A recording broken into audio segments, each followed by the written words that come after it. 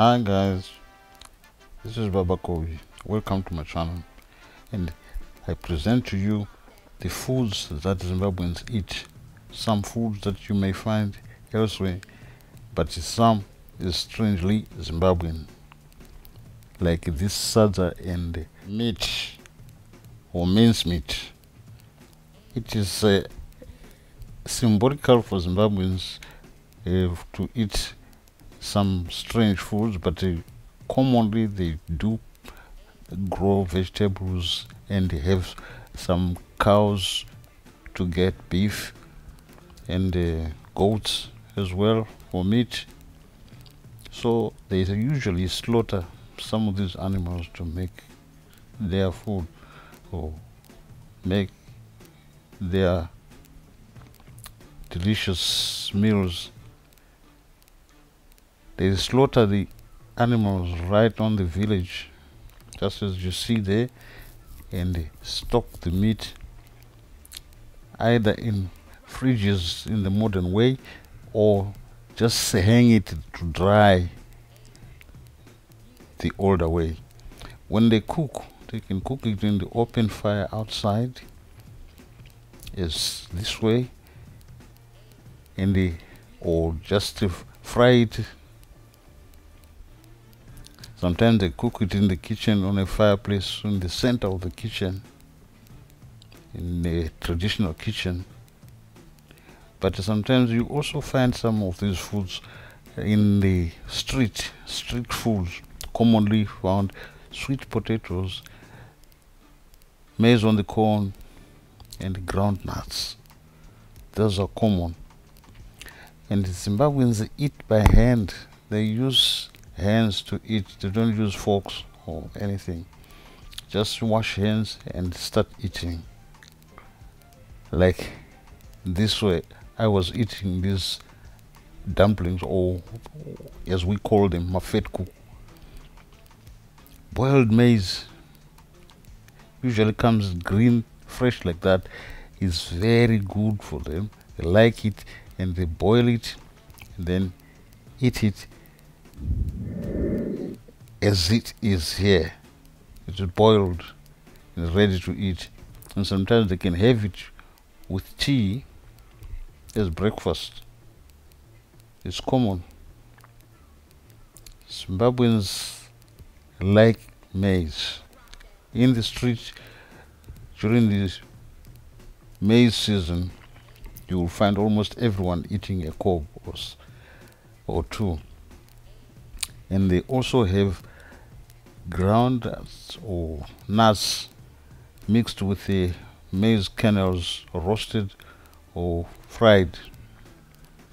They like that as well. That is a good snack that they always eat. But when we come to main meals, they always have sadza, one type of sadza or another. In this case, this one is, well, rough white sadza with okra. Delicious. But sometimes you also get the millet sadza with the peanut butter vegetables and some pork ribs. It's very delicious. Another delicacy is mupani worms or madora or makimbi. They are very good with vegetables and any of the white sadza or brown, as you may call it. Chicken is common because they always have chicken. At any village you find chickens. They have chickens, and the vegetables, like I said before, they grow the vegetables in the gardens. And the snacks, they always have snacks like boiled brown peas called mtakura, or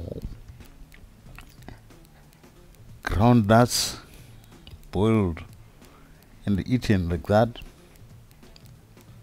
They are very common and they're very popular. But there's also what we call mqanqa, which is a maize kernel and a pumpkin mixture cooked in a certain way It's very lovely. It's a very lovely pudding. Watermelons are also common.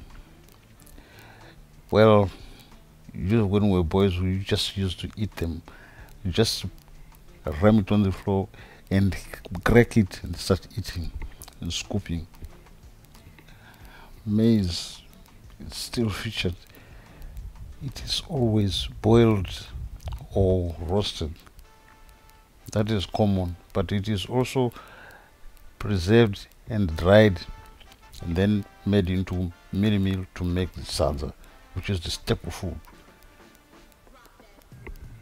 The snack of maize and groundnuts roasted is popular for breakfast or just as a snack. And sweet potatoes, they are very popular for tea. They always have sweet potatoes with tea. That's very common. The chicken and sadza keeps featuring. That is very common. Wherever you go in Zimbabwe, there's always sadza. And Zimbabweans like it. And the ground nuts, some people just sitting there and just be cracking some. That is very common. Madora, maklimbi, and vegetables. These are very popular. They are harvested from mopani trees commonly found in Matabeleland. Watermelons, these are the only type of watermelons with the red one inside. They are the only ones that are usually commonly found in Zimbabwe. So, Zimbabweans foods, fried red nuts and kernels, and the mtakura that I mentioned before, which is peanuts, peas or nyemba boiled. It's called mtakura. It's a good snack. The last one is mbeva, which is wild mice. Sometimes people confuse it with rats found in the house. They don't eat rats in the house. These are mice and they're hunted from the fields in the bush. These are some of the foods that I brought to you. Thank you for watching. Please like and subscribe.